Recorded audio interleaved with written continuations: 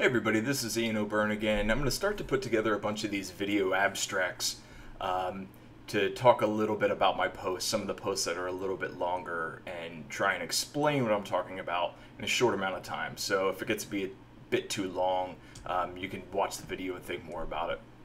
So the first post I want to talk about is one that I put together called Possible Cultural and Technological Futures of Digital Scholarship. And what I'm getting at is some of my thinking recently about the future of publishing, future of scholarship, and also some of the work I've been doing in indie web and working with indie web philosophies, if I could speak. So this post was motivated by a colleague and friend of mine, Greg McVeary. He had a post about micro formats and canonical links and citations, and he had a lot of different points going on, but I think one of the key components that he had there is that linking to publications should be a lot easier than it currently is, and that resonated and connected a lot of the dots for me, and here's why. So as an overview, I've been working in some indie web philosophies lately and putting it into my two websites. Basically, indie web is talking about owning your own data, and dog fooding, meaning trying out and building your own content and using it and revising over time. But basically creating and owning your space online. So instead of me sharing content out to Twitter or elsewhere and losing that content, I basically put it up on a website, send out a link, and then bring discussions and comments back to my feed. I have lots of posts elsewhere, and I'll do little video abstracts about it later. But I'm baking this in, and the idea is to be more in control of my digital identity and my little spaces in which I exist.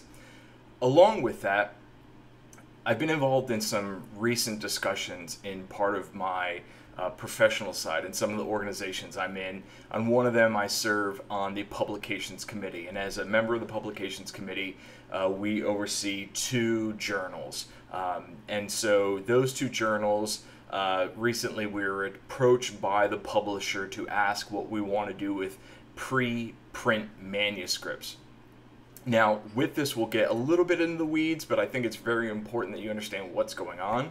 So with a preprint manuscript, what happens is when I write a journal article, I submit it off to the publisher. They accept it, put it in the system. Some people will take that manuscript or that PDF and put that up online. What I do is I share out the Google Doc with the manuscript and make it available, so if people want to check it out, they can go see it and read it.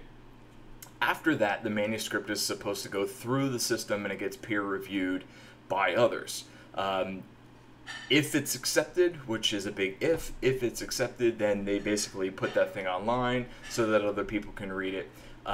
If it's not accepted, if it's rejected, the manuscript basically goes away. Most people, what they'll do is they will revise and iterate and change that manuscript and fix it and send it elsewhere to another journal so that it can be published, so you get credit for it. But the idea about preprint manuscripts, what they're looking at is, what happens when we first submit a manuscript, when you first submit a paper to a journal? What should we do with that? So the publishers, what they want to do is they want to give that a DOI, a digital object indicator.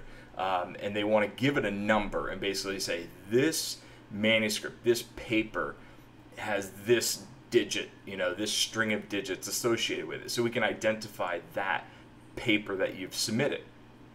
And if it gets published, great. We'll take that publication on the end, and when we give it a DOI, we'll give it the same DOI so you can track it throughout. Also, what they're talking about is, well, what happens if it gets rejected and you submit it to another journal or it's up online? Will that new journal take that paper that was submitted elsewhere? So if you submit it elsewhere, they look at it and say, hey, do you have a DOI from someplace else? And you say, yeah, of course I do, or yes, it's online. That journal may decide, we don't want to accept this because it exists elsewhere online. So there's a bit of the rub. It's not really the first journal that gets it. The challenge comes in that second journal. If you're not accepted the first time, the second journal might say, no, we don't want it. Like, you're sending us stuff that was elsewhere. We don't really want your publication or your manuscript because it wasn't good enough to go elsewhere. Why do you think it's good enough to go here?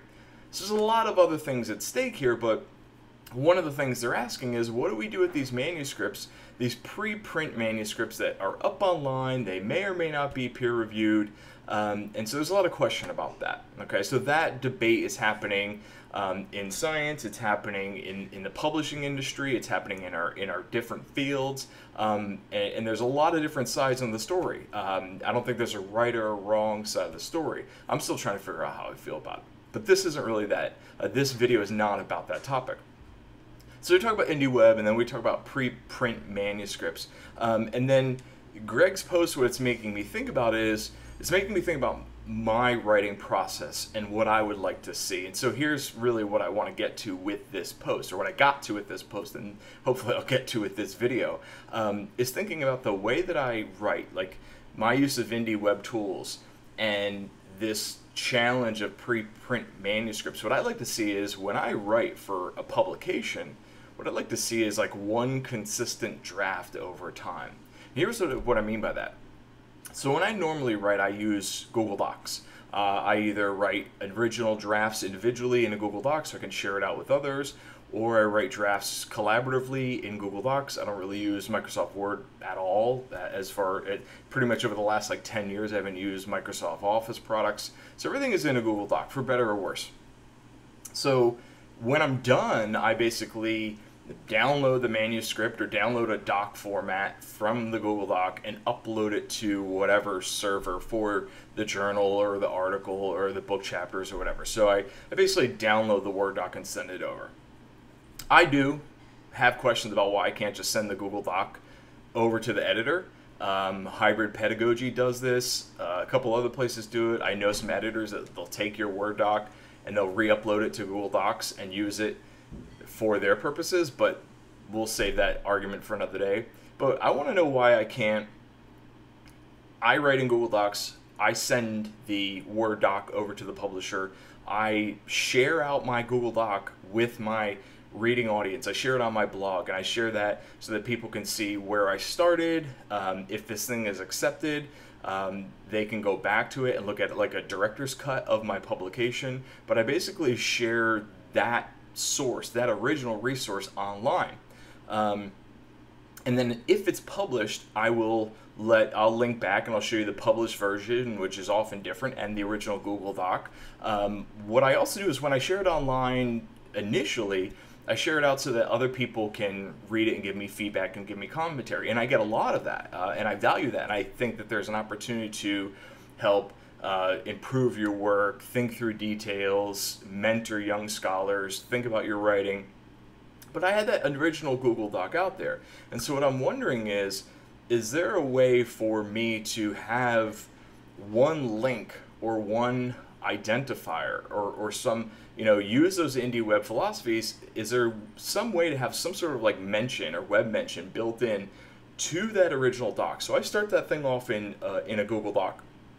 And if it's published and it goes out and it goes into my manuscript, into the published manuscript. A lot of published manuscripts exist in digital format, but there's also a lot that are those print journals. But is there a way to have that identifier in my Google Doc and link over to that published digital version?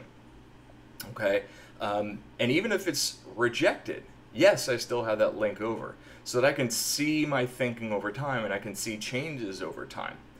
In addition, let's say I go back and I rewrite that. So as an example, I wrote a couple years ago a chapter on hybrid and blended learning in K-12 with Christy Pytash. The two of us worked on it.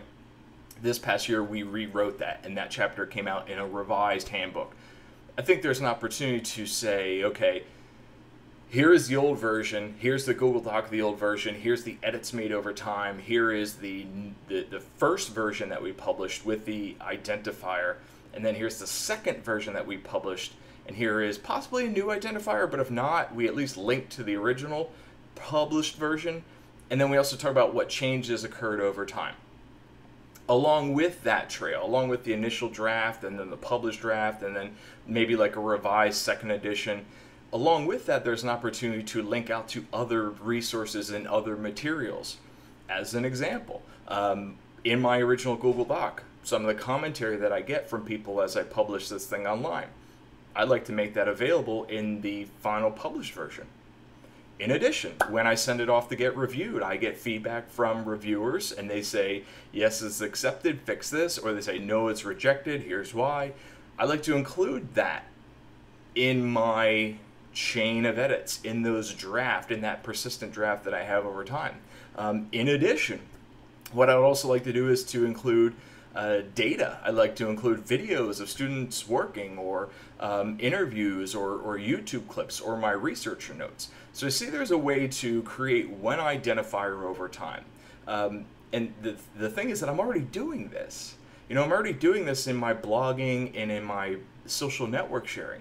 I'll start up a blog post, and I can write up a blog post, I can share it out online to Facebook, LinkedIn, Twitter, pretty much every place under the sun. I can share that out online, and then using Indie Web Tools, I can see where that post has gone.